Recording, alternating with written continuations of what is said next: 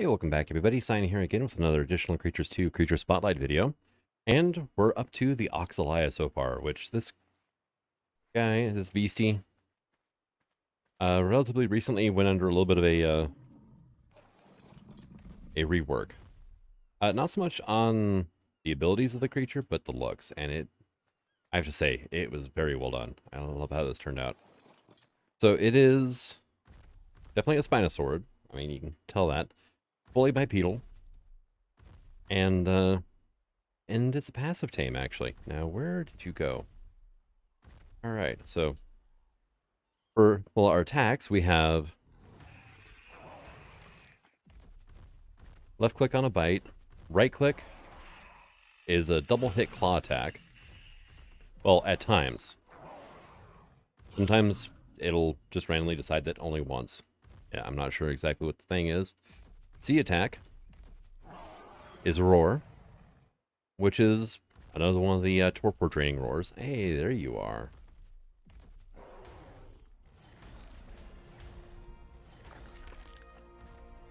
And you can tell they're relatively quick. Walk speed's kind of slow, run speed's not bad. One thing that's kind of cool is you actually sit on the side of the sail instead of in the front. Which I thought was just an, excellent view. And in first person, yeah, you're definitely on the side here. Now, if you hit R, automatically dismounts you. And unfortunately, I glitched into the saddle. But the Oxalaia will sit down.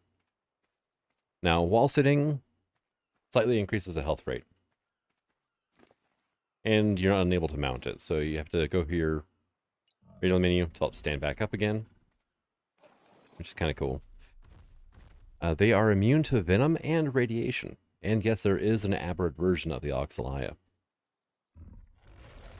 Now, these things, they're pretty passive when you get down to it. But, there's that shark from the last one. Or the narwhal, I should say. There we go.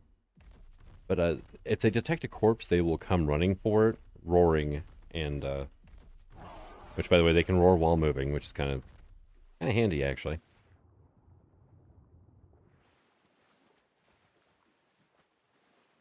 The heck? Huh. What was that? Okay, sorry. Distractions. Acrophysetter. Oh, okay. We'll be covering that whenever I get around to doing the Aquaria spotlights. But they also have the RG regen buff.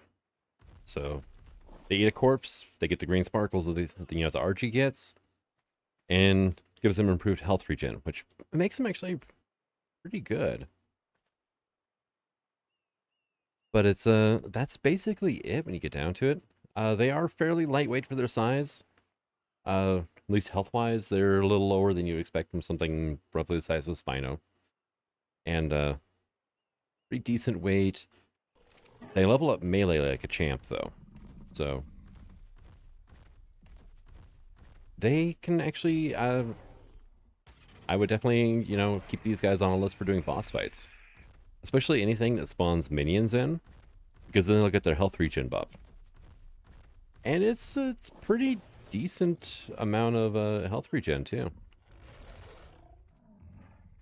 But like I said, they're passive tame. You just walk up to them, feed them either like, prime meat, mutton, or extraordinary kibble. Is it extraordinary or is it exceptional? Let me double check here. I don't want to give the wrong information. It is extraordinary. Like I said, though, they do come charging after corpses, so be careful. Spawn basically rivers and swamps. So, while you're fighting things in there, be careful, because these guys can come charging out. And if you hit them by accident, they do turn fully aggressive and come after you. So, just one of those things to kind of watch out for. But at the same time, if you're passive taming them, you can use corpses to lure them away from the area if you want.